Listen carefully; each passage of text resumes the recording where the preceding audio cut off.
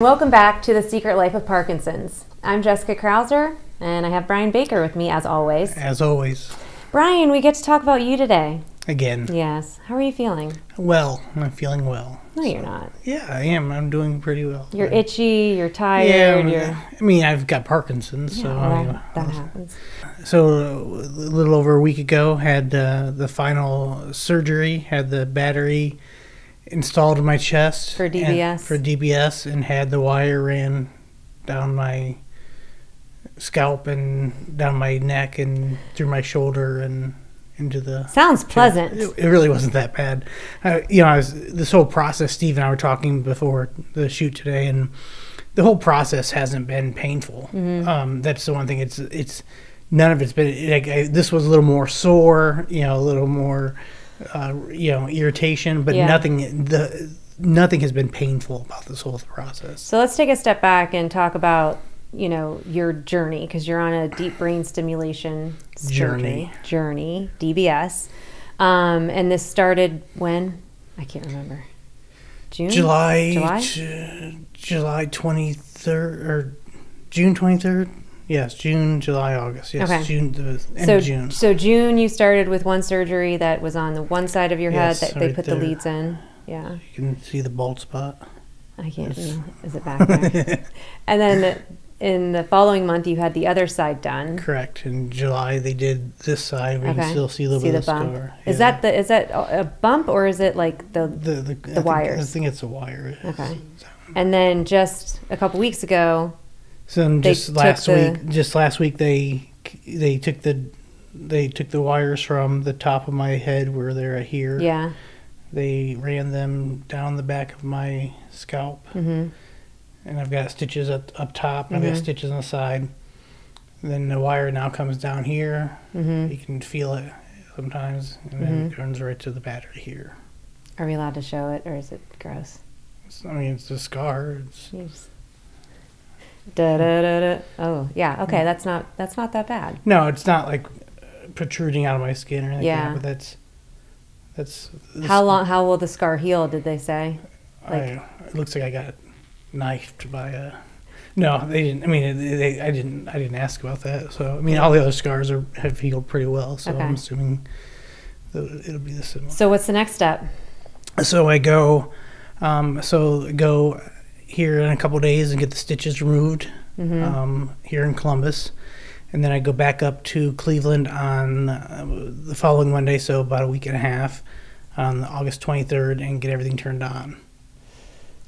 Are you anxious? I'm excited just to see how it all works out and what it all feels like. Is this process what you thought it would be? Yeah, I have to keep reminding myself it's a process, because you just, like I said, it started in June, you went into July, and now we're into August, and people are like, "What'd you do this summer?" Like, brain surgery, So it's been a process. It doesn't happen overnight.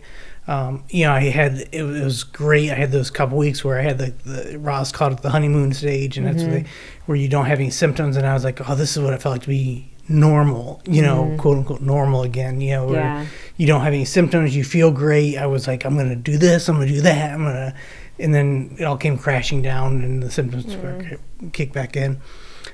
With the chest implant or the battery implant and stuff like that, my symptoms have been a little bit worse the past couple of weeks or so, because I think Dr. Patel, when he was here, talking about whenever you have trauma to your body, mentally or physically, your symptoms get worse, and I think that's been the case here for the past week or so. Okay.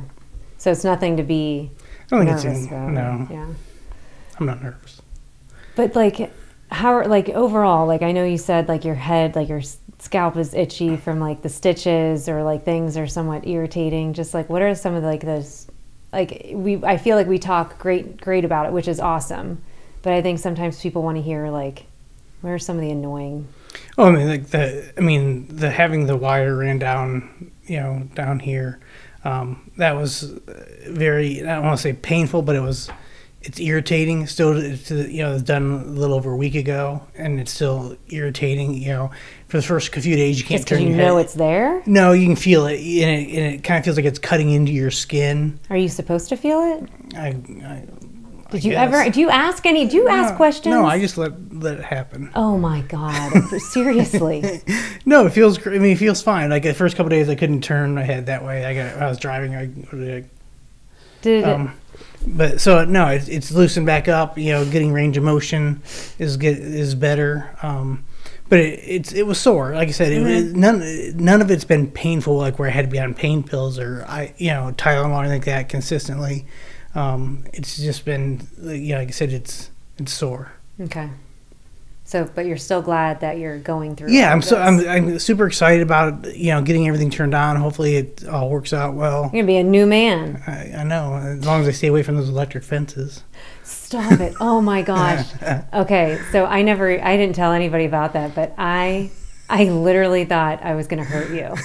So, just to let everybody else know, Derek and I invited Brian over to dinner.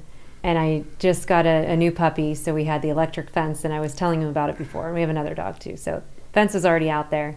And he walks up to the front door, and what did you say? I was like, did you have to have your electric fence turned on? I said, it shocked the shit out of me. Or something like that. I mean, I was like, oh my gosh, are you serious? And he's dying laughing at the front door. And I'm like, 'cause I didn't know. Yeah. Like, it doesn't make sense that would happen, but it's, oh my God, I almost...